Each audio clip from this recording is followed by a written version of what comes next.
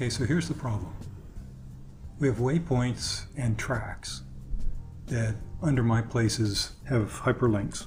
And those hyperlinks also contain these little pop-up windows. When you click on this, you get this pop-up with all this additional information. Well, this information is quite useful at times, but other times these pop-ups can be a little annoying. So how do you get rid of this? How do you drop that hyperlink? And how do you get rid of this pop-up balloon? So here's how you do it. So you do a right-click on the place that's hyperlinked in Google Earth, select Copy.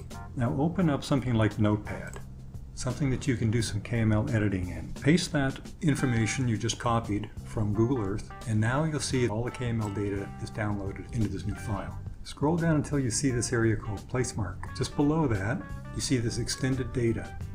You want to highlight this, pull all that stuff out, including that balloon visibility piece. Now, some of this information may appear different on your waypoints and with your KML information, depending upon how that waypoint was created. With mine, these are captured on a GPS and then converted into a KML file and brought into Google Earth.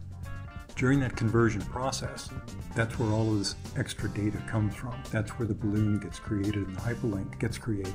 So, in my example, I'm going to remove all of this extended data. You just delete it, back up here to File, do a Save As, give it a new name.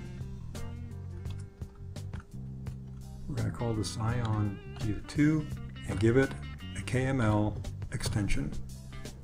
Save that. Go back to Google Earth. File, open, look for that file you just created, Zion View 2, open, and now this gets imported into Google Earth. I'm going to turn the original one off. As I expand that file, now you'll see here's Zion View.